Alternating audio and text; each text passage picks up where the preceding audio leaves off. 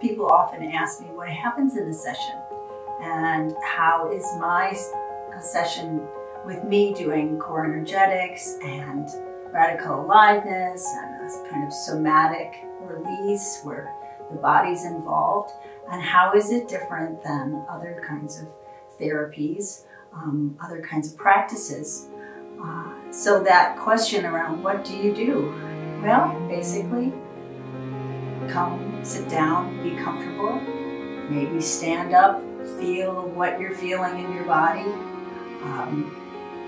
Talk about this must be kind of an uncomfortable experience, starting to come in with an issue or a place that's really difficult and challenging in your life, and then have to express yourself. And that can create a lot of anxiety. I know it does for me when I started working with new people. And when you start to get vulnerable, it's hard. So those are the things we talk about right away. Because it's a relationship. It's a relationship that my client has with me, as well as they start to have a relationship with themselves in a different way.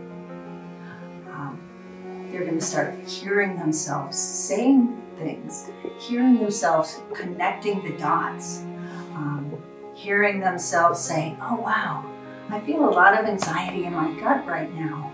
What's that from? I'm just sitting here with you. And that's where we'd start to explore. When you get that kind of anxiety, oh, it happens all the time. The issue you just talked about, do you get those kinds of feelings? Oh, yes, for sure. And then we'll just go a little bit deeper. And what I love is that it's very creative. We'll start one place, maybe with one topic, and all of a sudden we've gone this direction and that direction and back down and brought in some information about history and childhood, and memories start to come up for people. And I'm like there the whole time, like, yes, and totally going into my own personal experiences.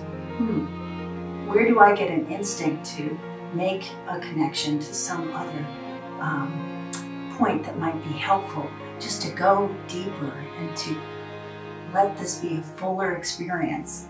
And that's where it really makes me happy, that often people who have had a lot of talk therapy, so they know a lot about their history and they may know about the trauma and experiences they've had in their life. But you add the body, you add certain kinds of awareness, you add this aspect of they're opening up their perspective, and then that's like zing. They make this kind of eureka moment. It's like, I never thought of that. Oh my gosh, no wonder I act that way. And I love that part because it allows them to feel compassionate towards themselves, have that kind of self-empathy. And from there, you're not beating yourself up. Why can't I not change? Why can I not change? Well, now you've got some reasons why you might have certain kinds of ways of being, defense systems, reacting in ways, maybe being triggered in ways that you never thought made any sense. And that's something that I can really help people with, I call it connecting the dots backwards.